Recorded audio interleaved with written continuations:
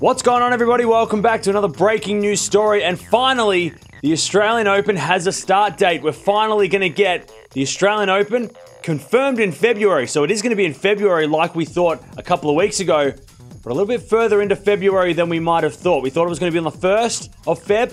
Actually going to start on the 8th of February, with the final being on the 21st of February. So a little bit later than we thought, and it's also going to clash with a lot of tournaments, which we'll talk about in another video. Okay, as you can see there, February 8th is the start of the tournament. 21st will be the final date. Players have to arrive between the 15th and then 17th of January. So it gives players a couple of days to get over their New Year's hangover. The 14-day quarantine starts when the last player arrives. So if you arrive on the 15th of January, you're waiting for everybody to arrive on the 17th. Players are going to get tested 5 times throughout the quarantine. They're going to get tested on day 1, day 3, day 7, day 10, and then the final day, day 14. Hopefully all negative tests. If they're not negative, they have to stay in quarantine for a bit longer.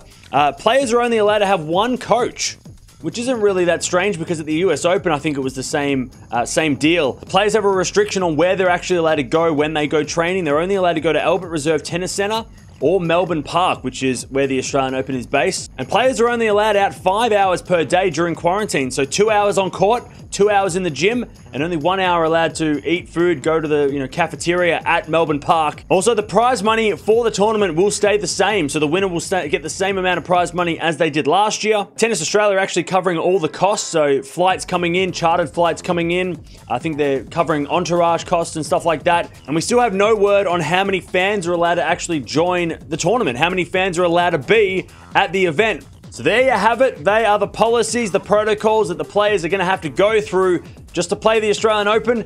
Is it going to be worth it? We'll find out. Are players going to show up? Do players want this? I mean, the one coach, we know a couple of players didn't like that fact, at the US Open, that they weren't allowed to bring a big entourage or a lot of people.